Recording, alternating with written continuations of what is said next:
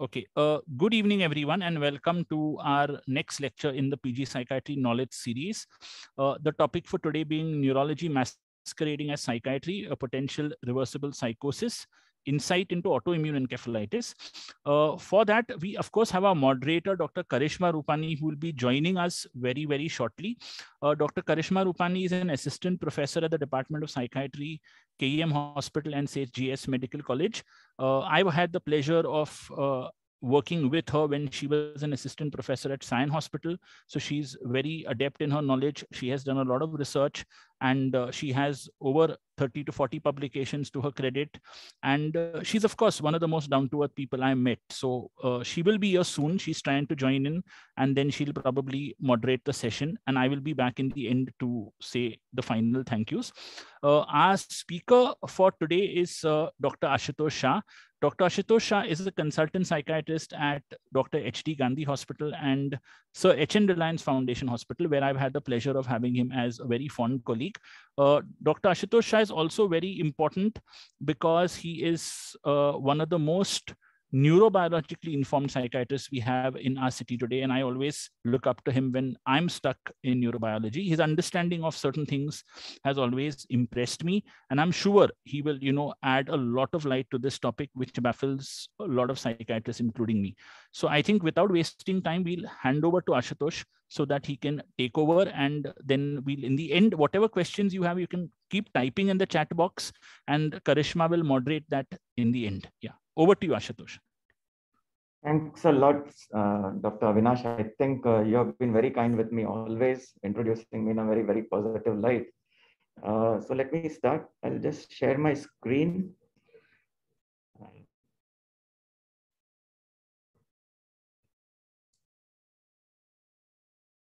Okay. Things visible for you all? Is my screen visible? Yes, sir. Okay. So let me just minimize this. So let me start out with a clinical case. So this will set a tone for the talk. So for this case we had a 40-year-old male who came with a questionable brief febrile illness 2 months before the current presentation. And then there was an abrupt onset of altered behavior.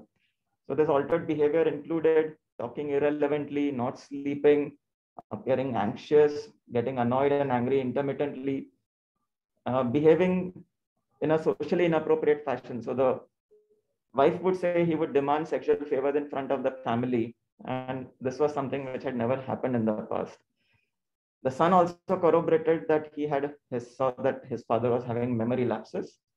And this gentleman had documented, so a medical doctor had examined that he had ataxia, transient aphasia, and diplopia. And then subsequently, this altered behavior had increased. And this gentleman never had any past history of psychiatric illness or substance use disorder. And when I examined him, he was not cooperating, he was sweating, he was giving irrelevant answers, singing spontaneously, his attention was really fluctuating, he was anxious, he gave paranoid ideas, not very well-formed delusions, but paranoid ideas. He had absent insight and an impaired judgment. On the EEG, there was no abnormality detected, and the MRI showed certain hyperintense lesions in different parts of the brain, which have been listed on the slide. And then subsequently, the serum anti-NMDA receptor antibody was positive, and this gentleman responded to immunotherapy. So this is a very concise history that I am presenting. And what I would like you all to observe over here is, somebody starts off with typical psychiatric and behavioral symptoms, has certain neurological findings, and then we find this person has a serum anti-NMDA receptor antibody positive and responds to immunotherapy. So this prompted the whole topic today, which is essentially autoimmune encephalitis, which is a potentially reversible psychosis and, truly speaking, a neuropsychiatric disorder presenting as a typical psychiatric illness. So I'm Dr. Ashutosh, and I'll be taking you all over the next 25-30 minutes, giving you all some insights into what is this autoimmune encephalitis and what is the underlying pathophysiology. Not focusing too much on the treatment. And you will know why, because the treatment is essentially a multidisciplinary team. As a standalone psychiatrist, it's not possible to treat these patients. So let's go to the next slide. And in the given case, when does one suspect autoimmune encephalitis?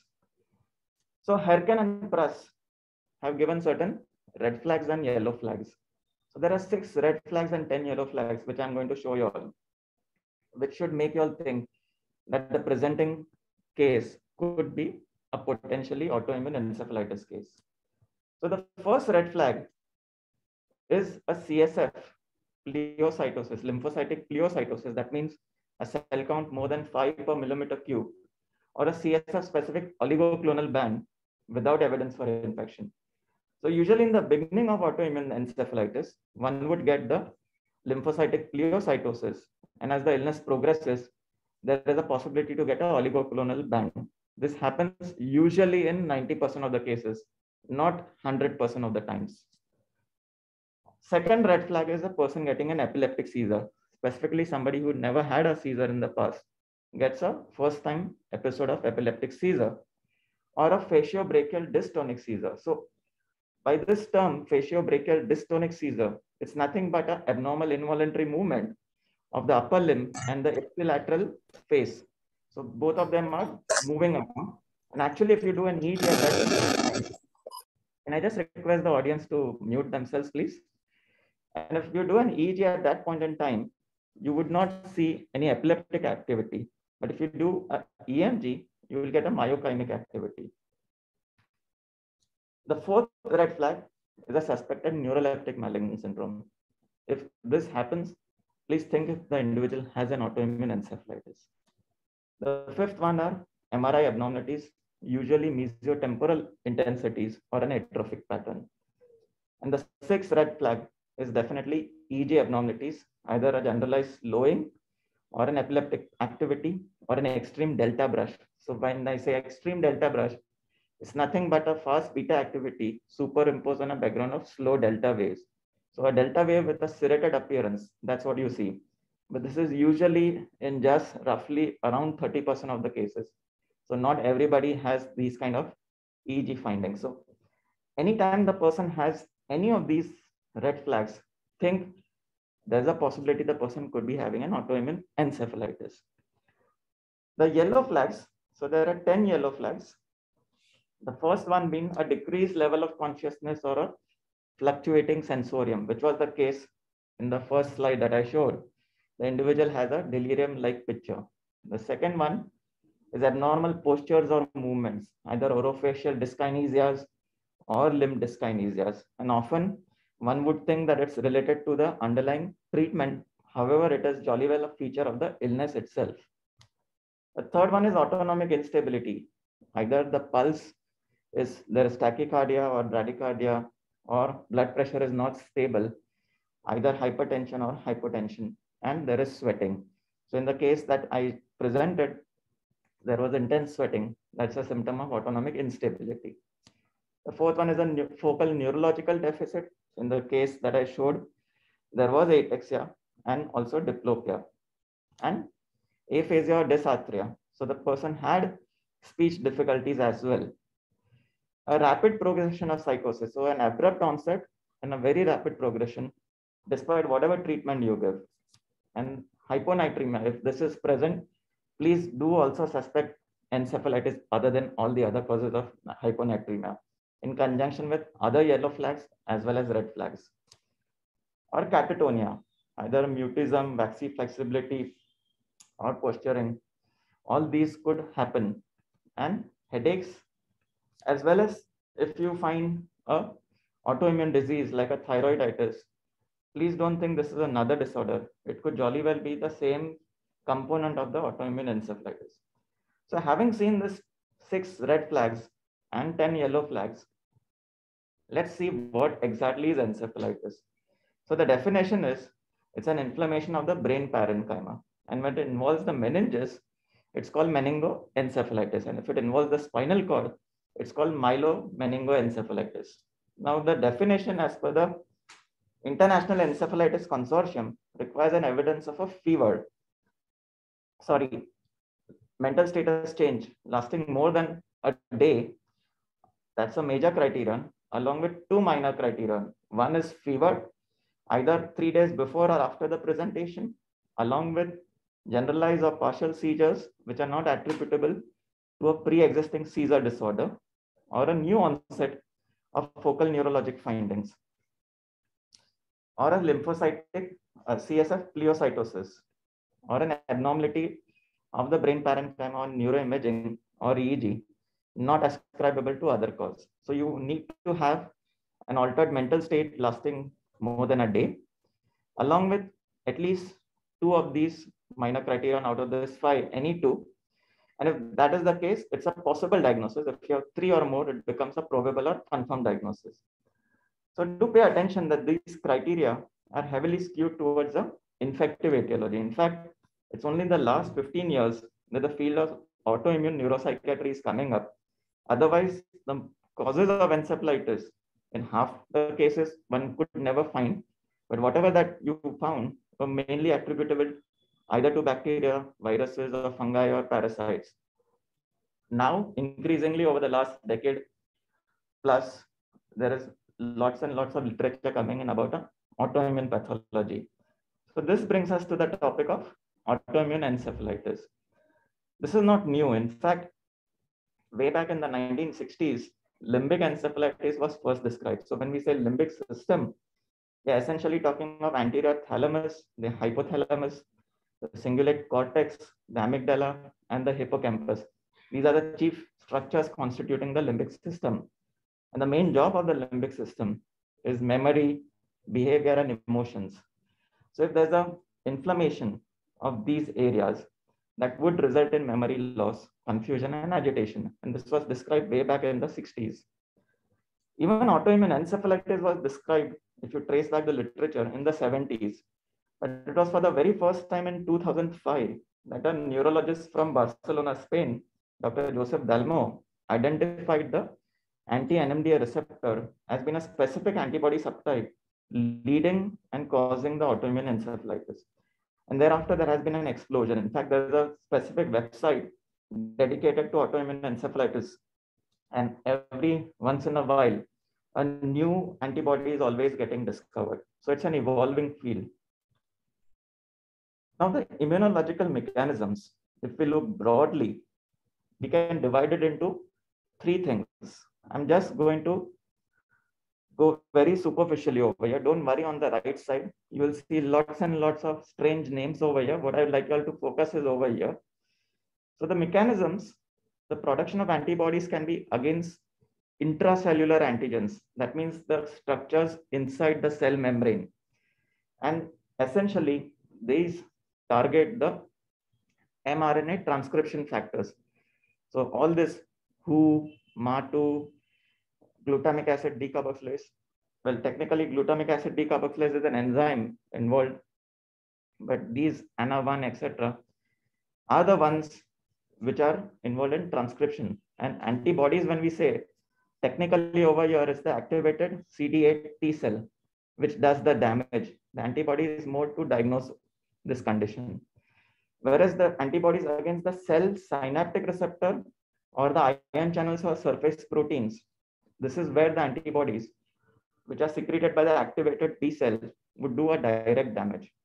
So you have over here NMDA, GABA receptor, AMPA, the metabotrophic glutamate receptor, as well as the LGI1, Caspar2, etc.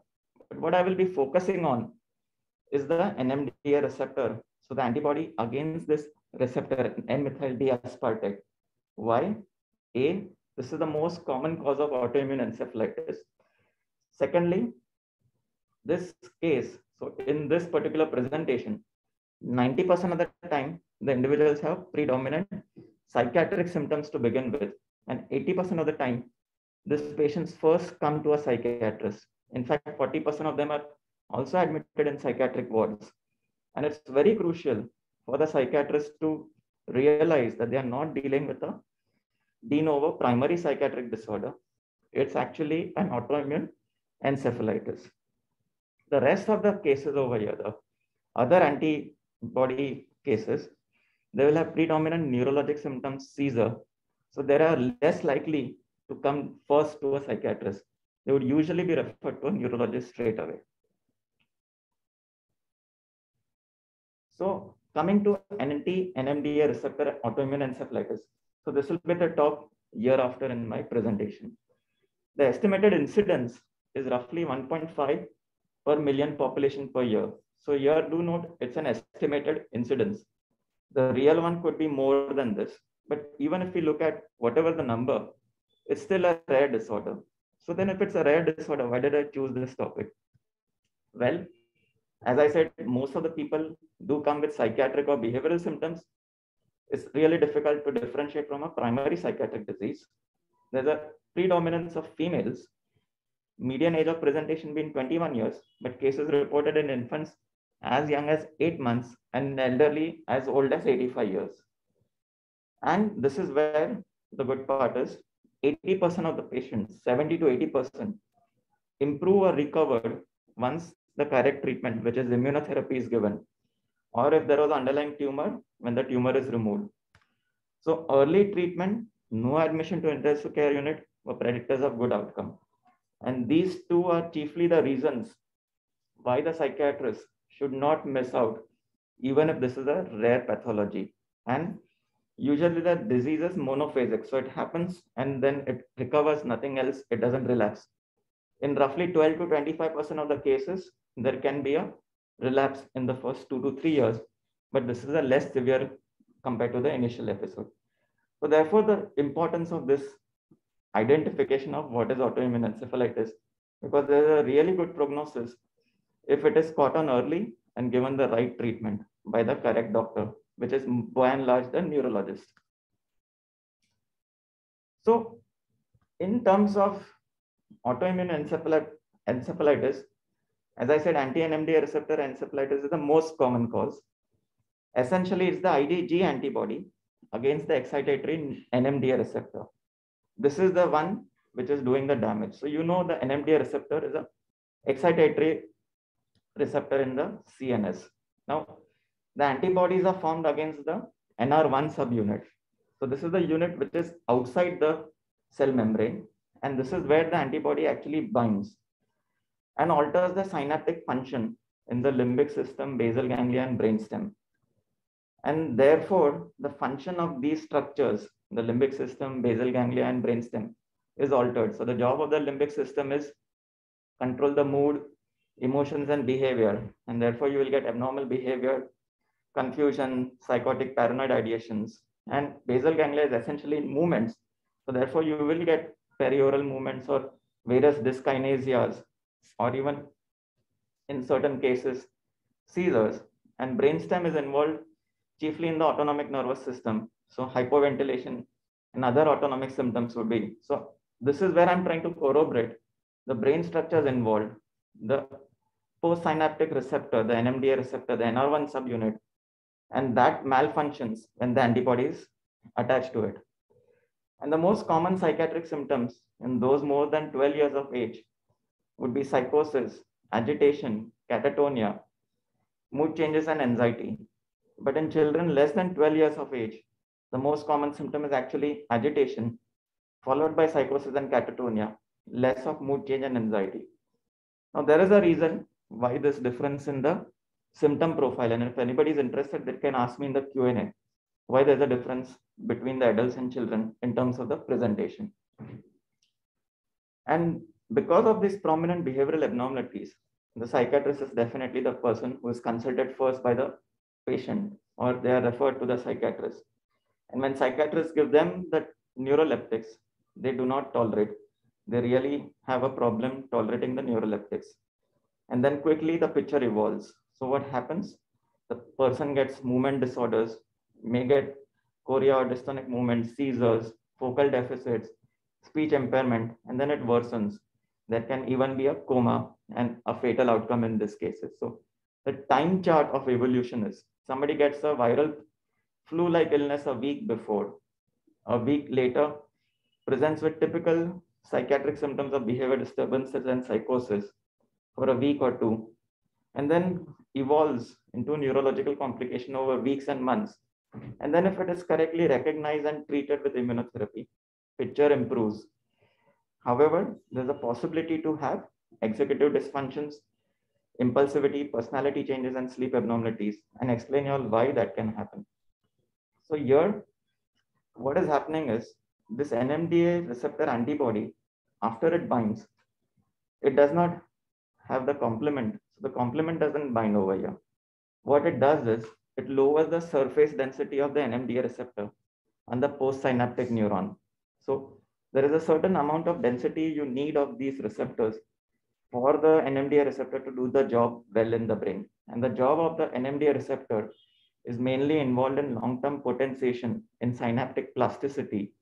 And long-term potentiation is involved in memory. And the maximum density of NMDA receptors in the brain is in the hippocampus and amygdala. And therefore, when it malfunctions, you will have dysfunction of the hippocampi, cognitive problems, and whenever amygdala is involved, you will get anxiety symptoms.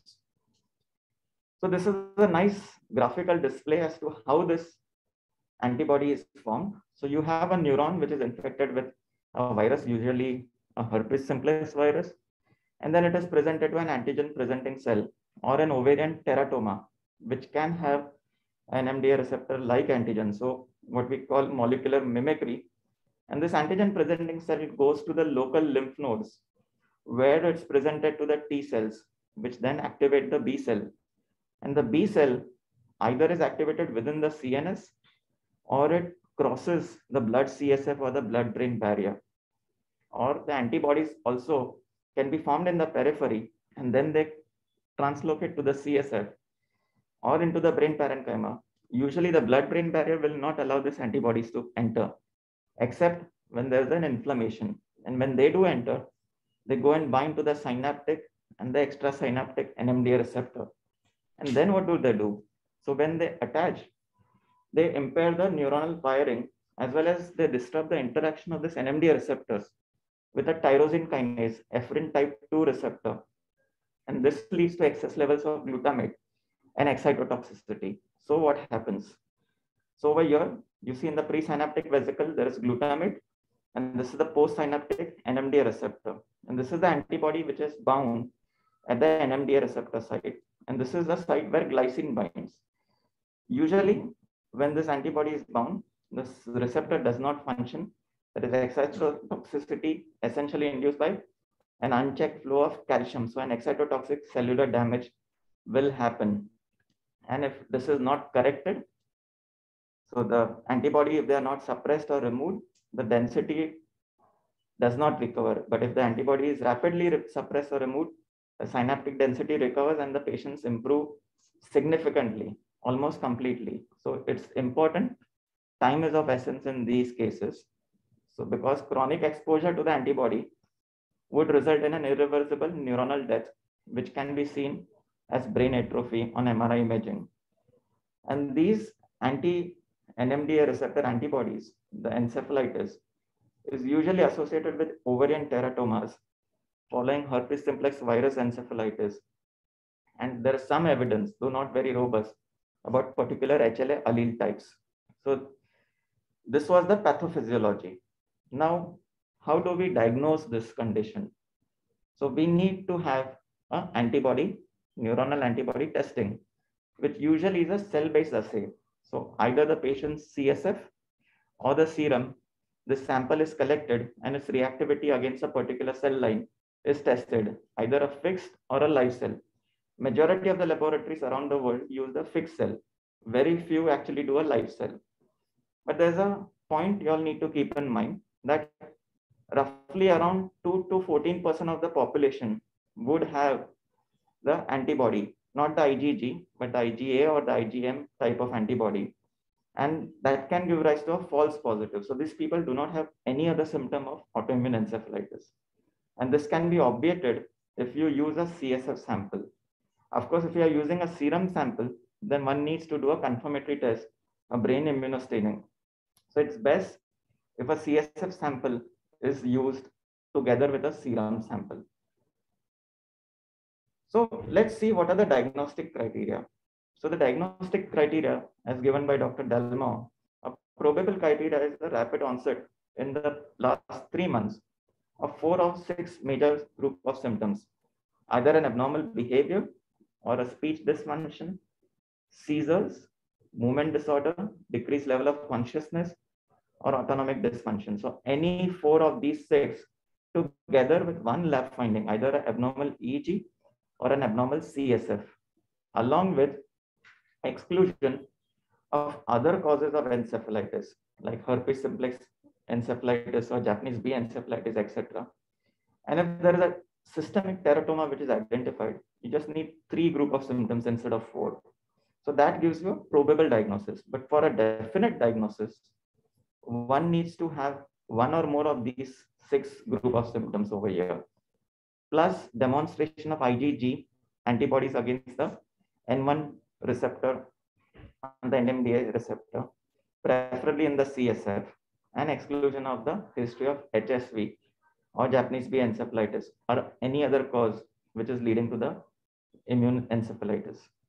So this were the diagnostic criteria. So far we have seen, first of all, what are the red flags, the 6 red flags, the 10 yellow flags when one should suspect autoimmune encephalitis.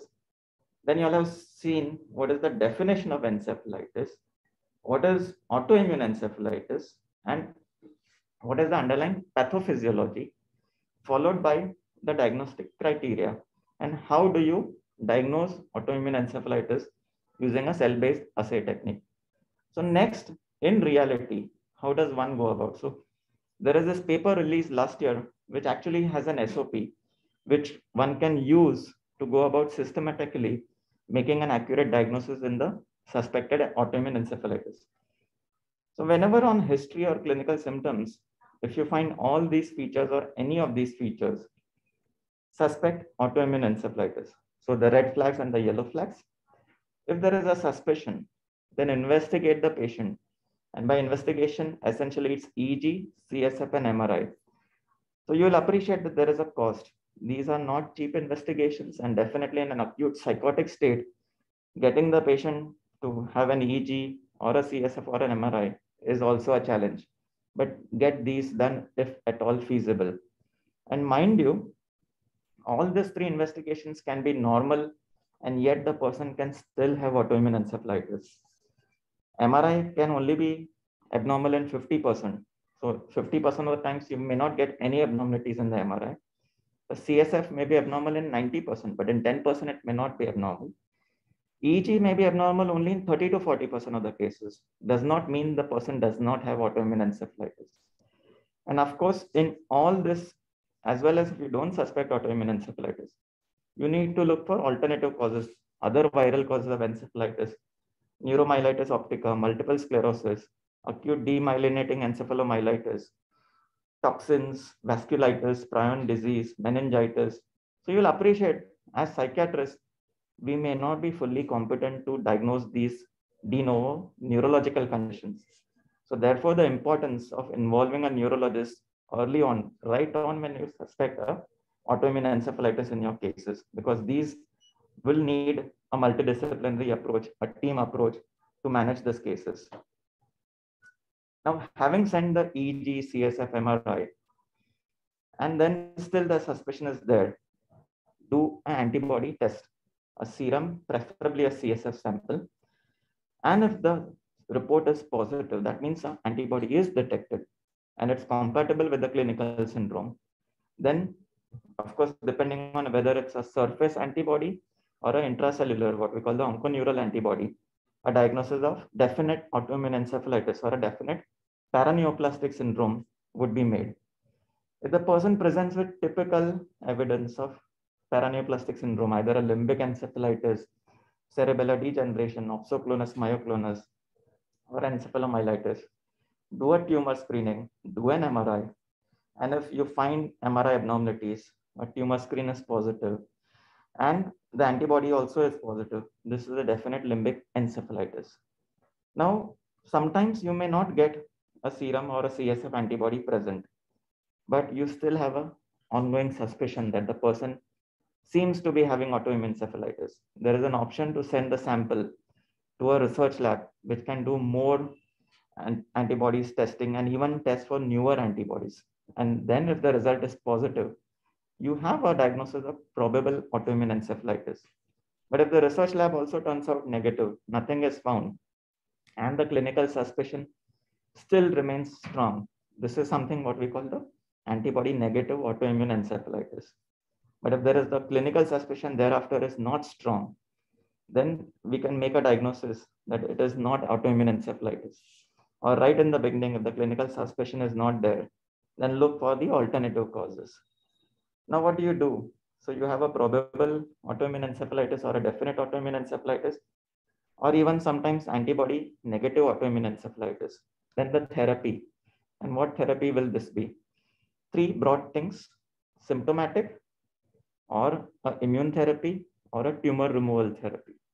So in terms of the immune therapy, your importance is early therapy, and the first line therapy consists of either methylprednisolone or plasmapheresis or intravenous immunoglobulins. I've listed the doses, the duration. I'm not going into details because this is something much beyond the competence of day-to-day psychiatrists, and we would definitely not be doing this on our own.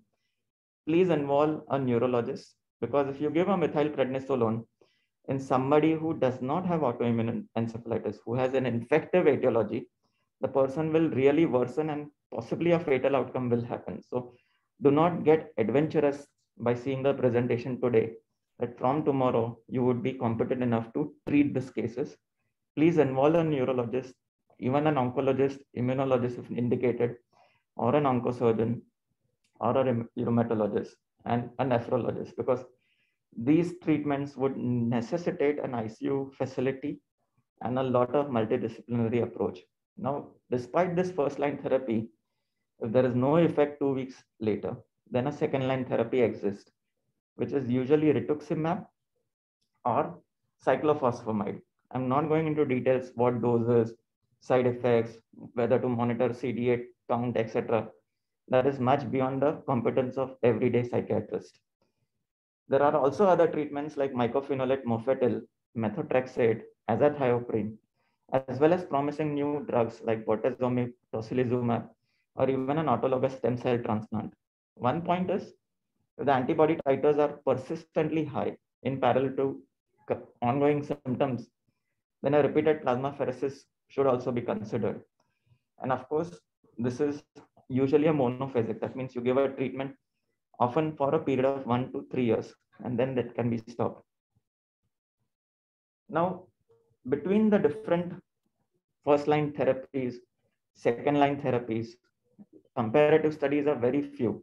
So you don't have any hard and fast guidelines to say, okay, one should first give only methylprednisolone or only azathioprine or whatever. So some centers actually use rituximab as a first line treatment, but that is, they are specializing in this domain. It's not done by the psychiatrist. What is important is early initiation of immunotherapy, and that will only happen if the psychiatrist had thought about NMDA receptor antibody, autoimmune encephalitis, and called on his friendly neighborhood neurologist to help manage this case. Remember, it's not only the acute phase, but even the long-term treatment, the outcome depends on early initiation of immunotherapy. And there can be persistent cognitive deficit, specifically if the excitotoxic cell damage develops into neuronal death in the hippocampus. There will be persistent cognitive deficits. So all the more important, time is of essence. And therefore, the presentation today to sensitize the psychiatric community about this particular pathology, when to suspect, and what to do after you are suspected, and to correlate the clinical picture with the underlying pathophysiology. Now, the other thing is, if there is a tumor, then removal of the tumor is definitely indicated, and therefore the involvement of an oncologist or an oncosurgeon, and the symptomatic therapy. So this is where I'll describe a little bit, not much on the slide, more in my talks. So in terms of symptomatic therapy, from a psychiatric perspective, one thing is the patients do not tolerate neuroleptics before you start the immunotherapy. The funny part is, if you give it in concurrence with the immunotherapy, patients will tolerate the different neuroleptics. Now, there is no guideline which antipsychotic to use. Sorry, there is no guideline which antipsychotic to use. Use whatever antipsychotics you all are familiar with and whichever that suits the symptom presentation at that point in time. If the person has predominant manic symptoms, one could even give valproate or lithium in these cases. Just one word of warning, if the person has catatonic symptoms, we know that such an individual will respond well to lorazepam or a benzodiazepine. But just be warned that because hypoventilation can be part of the syndrome itself, giving a benzodiazepine, you can further depress the respiratory drive, and that can be problematic. So be very careful when you are using lorazepam in the catatonic patients. Anti-epileptic therapy, of course, would be required. Again, it's symptomatic. Once the acute phase is over, the doses would be tapered. Same goes with antipsychotic drugs. These also would need to be tapered once the initial disease phase is controlled. And if there is a status epilepticus or severe autonomic symptoms or major behavioral abnormalities, such an individual would need an intensive care unit treatment, possibly even sedation and mechanical ventilation. And finally, if the person recovers from the acute stage, this person will also need physiotherapy and speech therapy to help improve the overall outcome. Now, there are certain prognosticating factors, and this paper published in 2019 by Broadley et al. Would be helpful. So what they have tried to figure out is all these variables over here, they have tried to find out which one is associated with a poor outcome in the anti-NMDA receptor encephalitis. And three things actually stand out, which I'm highlighting. Use of immunotherapy, if not done, that is likely to result in a poor outcome of an anti-NMDA receptor encephalitis. A delay in immunotherapy. So when I say delay, usually if you are able to get things moving in the first 6 weeks of the onset of symptoms, you really have a better prognosis. But longer the delay, the likelihood that there's a permanent neuronal death, and that leads to a less favorable prognosis. And if there is an ICU admission, again, the prognosis is then less better versus the one who does not need an ICU admission. Overall, majority of the people improve. I said 70 to 80% have almost complete recovery, but this takes time. It may take even up to a year to 2 years for this to happen. Few may not have a full recovery, and roughly 3 to 4% may have a fatal outcome. So therefore, this needs to be kept in mind that try and detect it as early as possible, involve the right team members from other specialties to have the correct use of immunotherapy.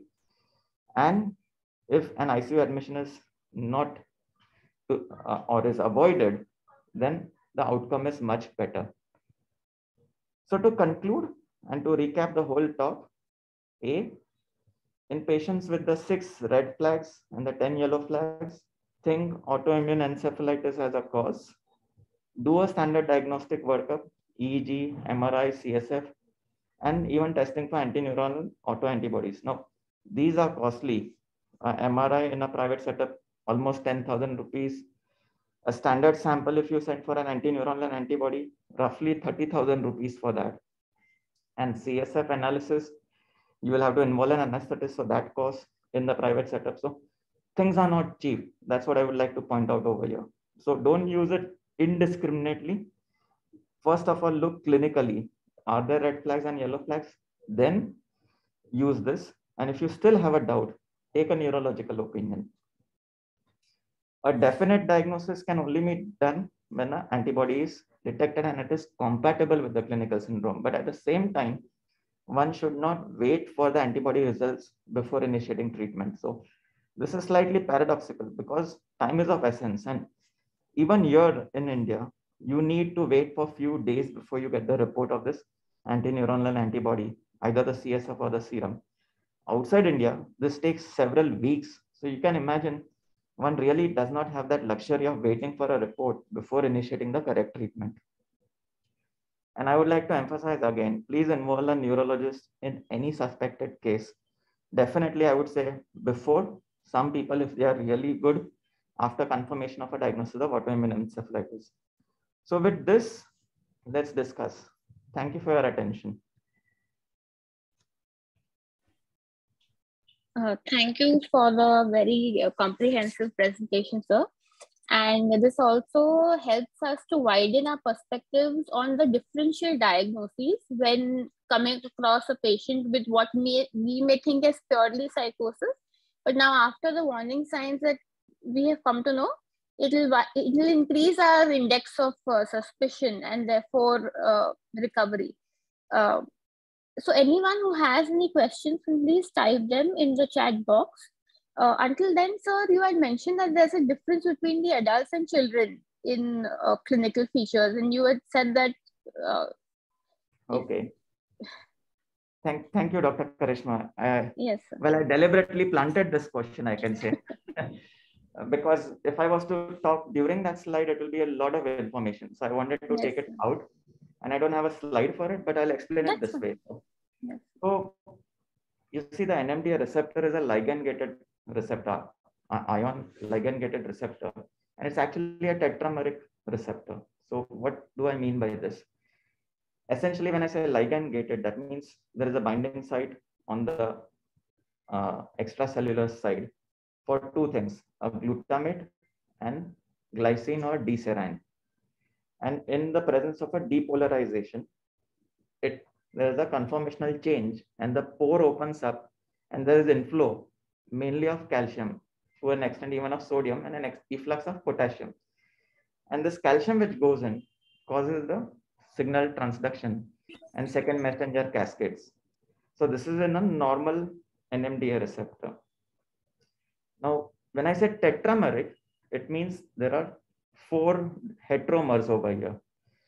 And there are subunits of this NMDA receptor, what we call the NR1, the NR2, and the NR3.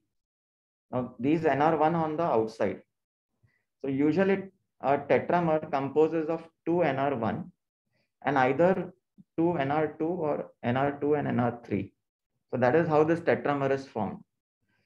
Now, you have 8 different subtypes of NR1, 4 different subtypes of NR2, and 2 different subtypes of NR3. So it's fairly complex, and each of these NR1, NR2, and NR3 are by a different gene, the GRIN, G-R-I-N gene. So GRIN1 is for NR1, etc. So I'm explaining the structure. Then I'm explaining that there is a difference. So when there is a fetus and a newborn, this NR2, there are 4 I said. It's NR2 A, B, C, D. So you have 2 NR1 and you have 2 of NR2, but these 2 in the young children are essentially, can we stop this slide sharing, because I like to see people's faces rather than seeing this knowledge series coming. Thank you. Yeah. So I was saying there are 2 NR1 and there are 2 NR2 in the children. These are essentially NR2B and NR2D. Okay, so that is the difference. In the adults, it's 2 of NR1 and then 2 of NR2A and C. So the subunits differ, plus the distribution of these NMDA receptor is not homogeneous in the brain. So I said they're chiefly concentrated in the hippocampus and amygdala. So roughly in the brain, 30 to 40% of all the synapses are NMDA receptor synapses. But 80% of them are localized in the hippocampus and amygdala. And therefore, you will have a difference when the children get it versus the adults, because the subunits are different. This is what is known. It's still not known how exactly this antibody disrupts the functioning. So there are studies to show that there is an alignment between the presynaptic glutamate vesicle and the postsynaptic receptor. If there's a slight shift of it, even at a nanoscale level, that disrupts the functioning. The second thing is the epherin type 2 interaction with the receptor. If that is disrupted because of an antibody, it disrupts the functioning. And if you actually recollect the glutamatergic hypothesis of schizophrenia, that is where the NMDA receptor dysfunction is described. It's something exactly what happens in the anti-NMDA receptor encephalitis. So this is why the clinical presentation as a typical primary psychosis, and Therefore, very crucial for psychiatrists to know that a pathology like this can mimic psychosis. Yes, absolutely, sir. So there are questions which I can take. So there is a question from Joita Deodar ma'am. Is that how often have you suspected autoimmune encephalitis in your practice? Okay, Joita, my practice is not that big, first of all. So I don't kind of dream about it in every patient. But when I do see a patient, specifically that was a real case which I presented. So I had this case, I think 6, 7, 8 months back. And this gentleman had no past history. So first of all, 40-year-old gentleman, that's not a typical age of onset of first episode psychosis. Very abrupt onset. Otherwise stable person with no substance use disorder. And then the history was pleomorphic. You get symptoms which don't fit into any one box. So this guy, when I saw, he had manic symptoms, he had delirium-like features. The family was conclusively telling me that his memory was also haywire. And fortunately, there was a physician who had already seen him, documented neurological features. So obviously this triggered the 6 red flags, the yellow flags. And I said, okay, let's get this done. But that was also done. The NMD receptor antibody had been already signed. And by the time I was there, the report was available. So my suspicion was already kind of proved on the same time moment. So whenever we are having a first episode psychosis, specifically look out for this clinical signs and symptoms. Don't straight away start doing the $1 million test, because there's tons of testing and it will break the bank of even a healthy, financially healthy individual. So think 10 times before doing the investigation. But if there is even slight doubt, please involve the neurologist colleague. They're very well versed in this. So therefore, the importance today is for psychiatrists to think outside of just psychosis, because the picture is very, very typical of a psychiatric presentation. It's only later on when the person starts getting seizures, etc. By then, it's a little too late, actually.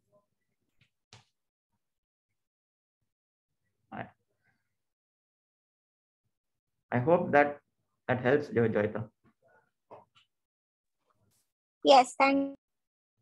And since you work in the conjunction with oncologists, you are more likely than anybody of us to see these patients, because an underlying teratoma, small cell lung cancers, these people, so even if they don't have a tumor when they're presenting, the recommendation is screen for tumors even up to 7 years after this presentation, because that can happen later on.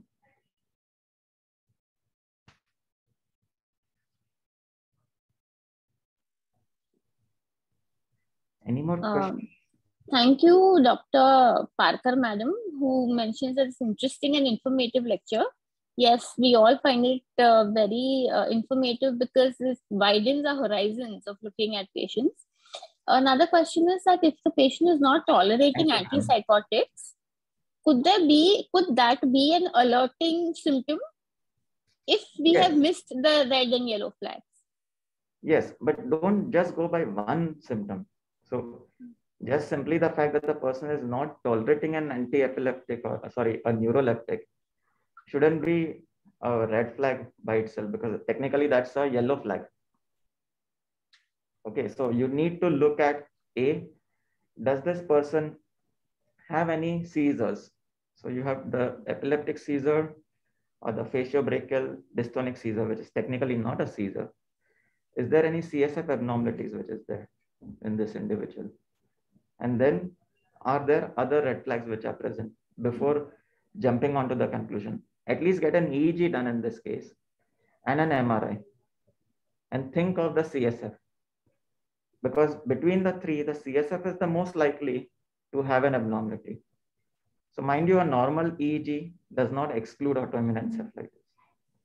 And if still there is a doubt, send a CSF and serum sample for antibody screening, autoimmune panel as they call it. So Metropolis is one which does it, but the cost is prohibitive, almost 30,000 rupees for it. And they don't test each and every antibody. So the common ones are tested. And even if that comes negative, there's still a clinical suspicion. You can still think of autoimmune encephalitis. You can have an antibody negative, but this is strictly not the domain of psychiatrists. That is what I would like to emphasize again over here. Okay. Also, ma'am mentions thank you for the comprehensive and clear lecture. Thank you, ma'am. Another question by Dhwani is Dr. Dhwani is that tetrabenazine versus dopamine antagonist. So if there's a movement disorder related to autoimmune encephalitis, then where does tetrabenazine stand against dopamine antagonist? Okay, tetrabenazine per se is used when there's a tardive dyskinesia. Right. So we would not be using tetrabenazine in dyskinesias that are acute. Right. That is the first point. And secondly, if these dyskinesias are happening, then one could think of giving an anti-epileptic. That's point one, a benzodiazepine. Okay.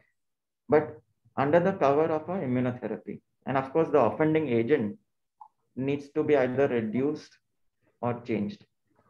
So usually one would get these dyskinesias as part of the autoimmune encephalitis or as a result of side effect of the neuroleptic,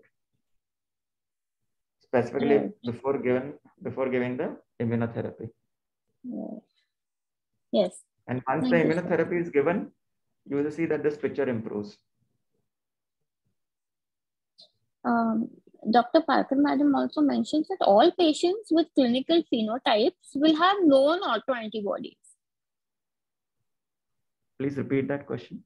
That all patients with clinical phenotypes will have known autoantibodies. Well, the clinical phenotypes are just getting described, but it's not necessary that there will be an autoantibody found in each one of them. It's not. Some of them are yet to be found.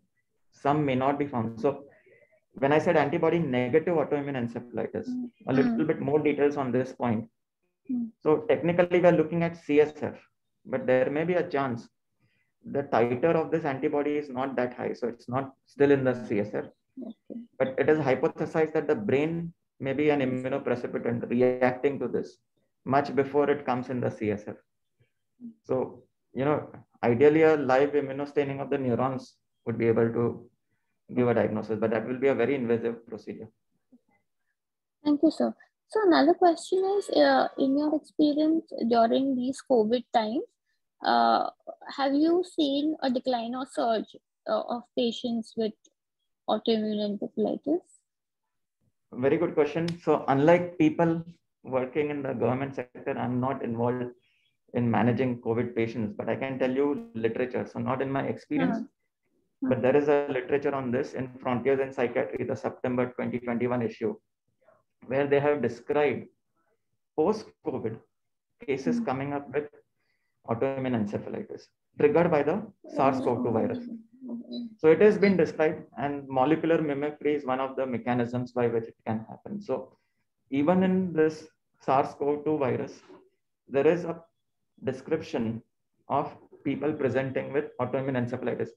We already know that post-COVID, people are landing up with Guillain-Barré syndrome, with demyelinating pathologies. And now, this is an open access article, just go to Frontier Psychiatry September 21 and type for this. And if you all want, I have this, I can share it with you all if you send me. I don't know how, but it's possible. So it's described. Okay, sir. Okay. Sir, also any experience with post-vaccine autoimmune encephalitis? No, I don't have absolutely no experience with this. Literature describes not encephalitis, but some demyelinating pathologies, but I am not the right person to answer this, nor do I have any experience in this domain. Okay, sir. I'll just see if there are any other questions.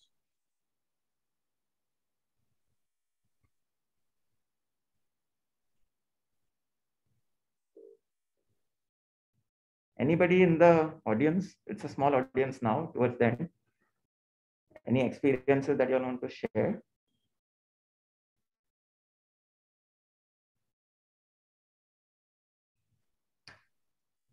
Okay. Any other questions if anyone has? Because this is a topic that is masquerading as psychosis. So to unmask it, I think, so this lecture was very useful for us. Thank you so much from the PG lectures team. You really helped us to widen our horizons of clinical suspicions and also and therefore improve not only the symptoms but also recovery and prognosis in the long term. So Yes. I thank you very much, sir. Thank you, Dr. Thank you, sir. I hand over to the team. I think Dr. Avinash has already left long time back. So if there's nobody to wrap up, I'd just like to thank the organizers, Dr. Rashmin Cholera also, who couldn't be here due to certain circumstances. And of course, thanks to the sponsors over here, Sun Pharma, for helping get the logistics going. And thank you all once very again for all the time you all have given me. Thank you, sir. Thank you so much for the time. Stay safe. Bye-bye. Bye, sir. Thank you.